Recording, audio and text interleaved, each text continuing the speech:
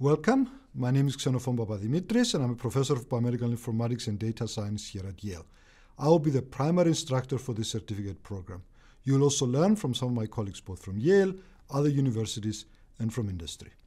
Our primary goal in creating this program is to provide learners with the foundation that is needed to successfully both work and provide leadership in the broad space of medical software, both in the medtech industry and in related areas. There is, for example, increasing interest in medical software in the pharmaceutical industry.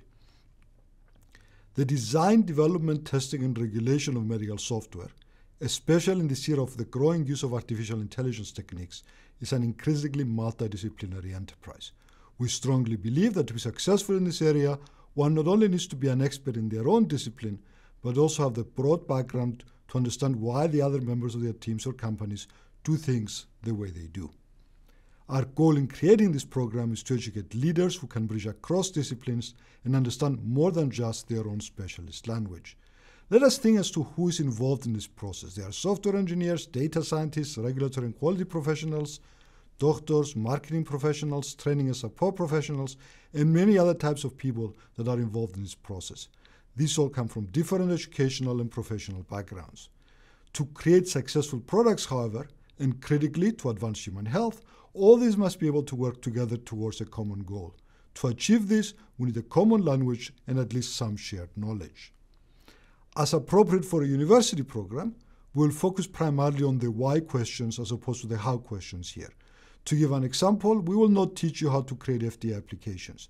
We will instead focus on explaining why the regulations are what they are, and a little bit of what they should be like, and why some of what one is required to do is there. In some sense, this is a liberal arts program in medical software and AI, as opposed to a training program that one could, and probably should in addition attend, that is run by professional industry associations which focus on specific tasks. Let me illustrate the design of this program by using an example that may feel far in the future, but may come to pass sooner than we think.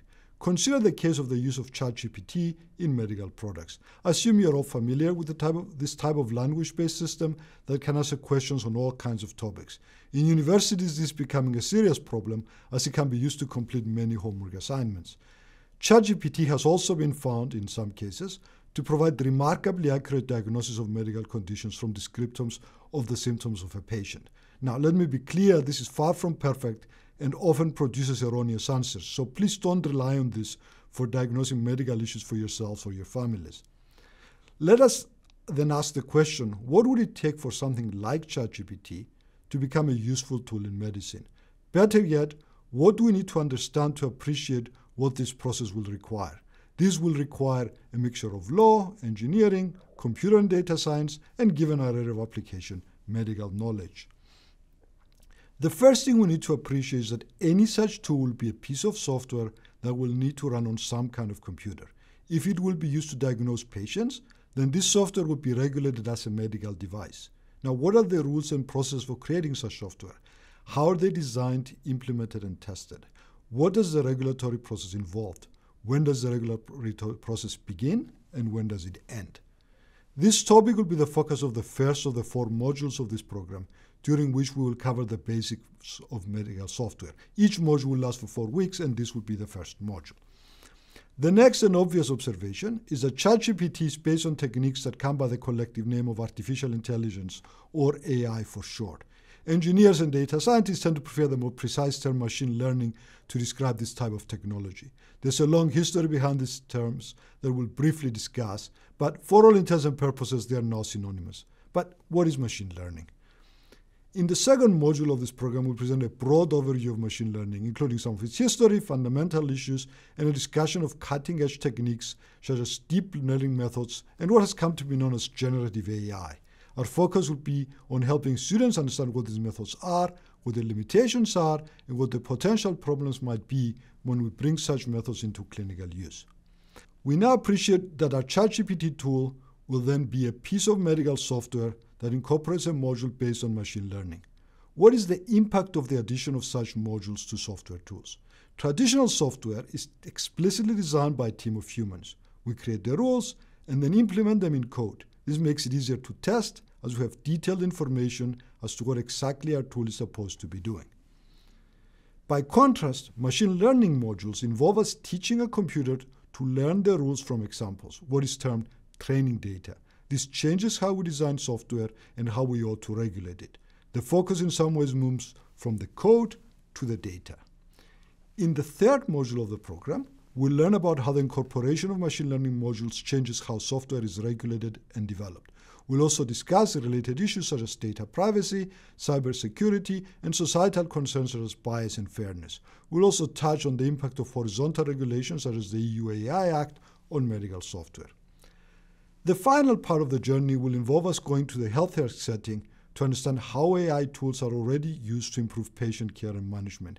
If our tool is going to be useful, it needs to work in this environment. We'll first discuss some different applications of AI-enabled software in medicine. We'll first look at tools in medical imaging and radiology, and then we'll see what it takes to create clinical decision support tools. Next, one of my colleagues, Annie Hartley, will take us to Zanzibar in Africa to learn and discuss how such tools are impacting global health in low-resource settings. Finally, we'll talk a little bit about emerging potential applications in genomics, data auditing, and multimodal AI, and think about where the future might take us. Let me give a flavor of some of what we will cover. The picture shows the game Clue, or Cluedo in Europe. As anyone who has played this game as a child, the goal of the game is to solve this murder mystery. The answer might be classically Colonel Mustard in the ballroom with a rope. Let us parse this answer a little bit. It is a compound answer, which is a response to 4 separate questions. Who did this? Colonel Mustard, the user. What did they do? In Clue, this is implicit. They killed somebody. This is the use. Where did we do it? The location. In the ballroom. What did they do it with? The rope, the tool. These are the fundamental questions at the start of any medical software project. Who is our user? What do they need to do? Where will they be doing it? And on what computing platform will they be doing it on? If we get the answers to these questions wrong, the rest of the project will fail. These answers create the use case or use cases for our tool. These are critical because they will determine what level of regulation our tool will be subjected to. The FDA and similar regulatory agencies around the world base this not on what the software does, but on how it will be used. The fundamental question is really one of risk. What can go wrong here, and what could the impact of this be on the patient or the caregiver? If failure of such a tool can result in the death of a patient, then the regulatory expectations are much higher than if failure is a minor annoyance. This is critical. The lesson, and I'll repeat it again here, is that our focus is not on what the tool does, but on how it will be used. Here's a second picture. This is a game of telephone that many of you may have also played as children. This consists of children in a row, and the first one whispers something into the ear of the child next to them, and the information gets passed on from child to child until the end. Usually what happens is that what the last child understands the message to be is very different from what the original input to the system was. This illustrates the second critical problem, that of information transmission across a multidisciplinary team. The first child represents perhaps the user, whereas the last, the person implementing the code. How do we make sure that the code reflects the needs of the user? This explains in part there's a focus on documentation and paperwork in this area. The adage I have heard quoted many times is that if it was not documented, it was not done. Communication is a critical part in this process, and we need to both get the information across and be able to understand what is being communicated. This is why this type of broad program, in my mind, is particularly valuable. Let me talk a little bit now about the structure of the program. It will run for 16 weeks. Each Wednesday, the students will get access to a pre-recorded set of videos running about 1 hour. They will also be asked to complete a short multiple choice quiz to ensure that they understand the material. The quiz will be due each Monday. On Tuesdays, we'll have live Zoom sessions where I, other faculty from Yale, and guests from industry and regulatory agencies will answer questions and discuss the topics further. The program will build on previous work that my colleagues and I have done in this area. I have taught a class called Medical Software Design at Yale since 2017.